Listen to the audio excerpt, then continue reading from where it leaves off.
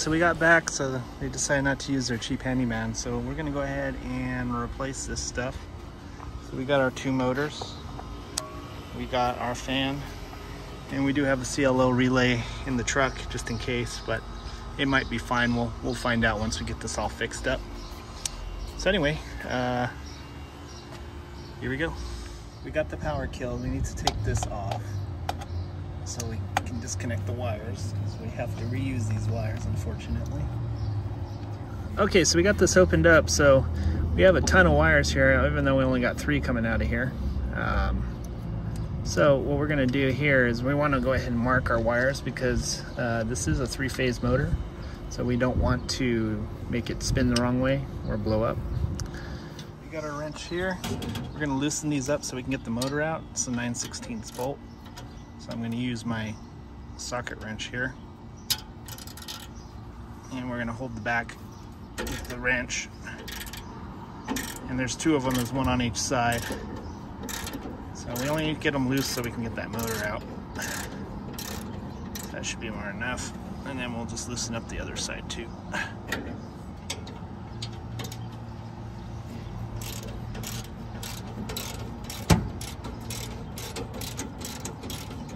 Okay, and then we're going to loosen up the other side too.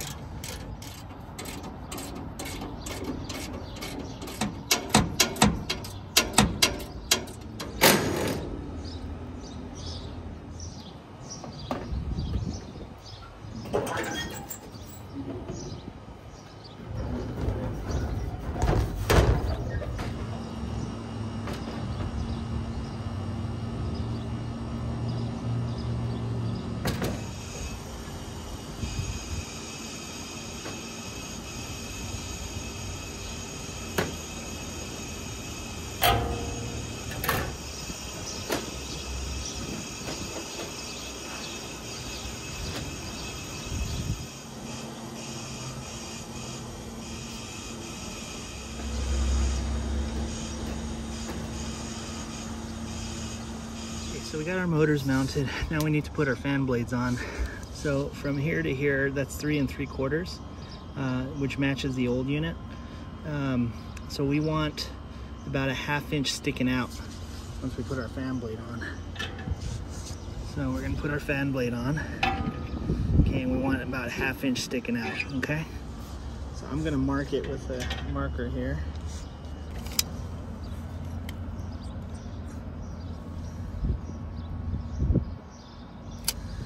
Okay, and then I'm gonna mark the other one too. So I got the key here inside there, and we're gonna go ahead and slide it into the slot. Try not to drop it. Okay, good. We'll find our mark. So our mark's right about there. And then we're gonna go ahead and crank down the set screw.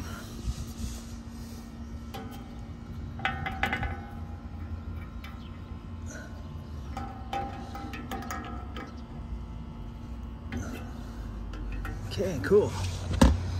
Spin for good measure. So we're gonna use our old motor as reference for wiring, because they're exact same motors. So yeah. All right, so this one right here is T1 and T7. These are gonna go to our blue wire. All right, T9 and T7 is gonna go to our black wire. All right, so T5 and P5, we're gonna wire these together.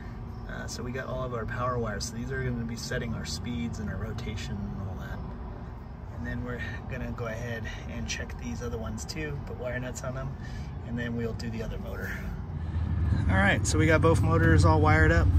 So we're going to crank her on and see what happens. So fingers crossed. Okay, we're going to flip the switch.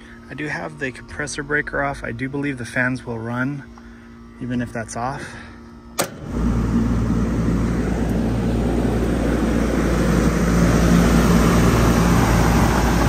They're spinning the correct direction, looks like.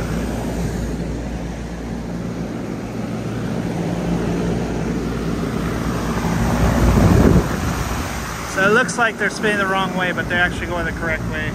I can feel the air being sucked in. So far, so good. We're gonna go ahead and clean up and then we're gonna try to call for cool and see what happens. Okay, so we got everything powered on. We're checking C to X. We shouldn't be getting voltage. We are, so that means that our CLO has been tripped again. So the fact that it's immediate kind of makes me wonder if maybe one of the pressure switches are tripped. So we're gonna check that. Okay, so our high pressure has continuity. Okay, so we have our low pressure switch. As you can see, I got an open line. So it looks like we have a low charge. So we're gonna grab some gauges and see what kind of refrigerant we got going on in there, or what kind of pressure. Okay, so we got a gauge hooked up to that, and we have no pressure, so it's completely flat. Great. So now we're gonna go ahead and check the second circuit, see if that one's flat too. Hopefully it's not. That's why our CLO is locking out the compressor. Okay, so we got our gauge hooked up to this one. We have 152 PSI. This is R22. So vapor saturation is 83. It's about 70. So yeah, I would say this has a good charge on it. At least we know it has a charge. So yeah, so we can at least run our second stage. So we'll probably jump Y1 to Y2 until we can get this other one fixed. Okay, so compressor 2 is running. And the system is cooling, so basically it's only at half of its capacity. But I talked to the client. They told me not to look for the leak and that they just want to run it like this because they already have plans on replacing this guy in the fall. So the only reason they did the fans was just to buy time. So at least it's sort of cooling. So anyway, hope this helps. Thanks for watching. Make sure you like and subscribe, comment, tell me what a horrible technician I am. Hit that bell notification and follow me on Instagram and Facebook. Thanks for watching.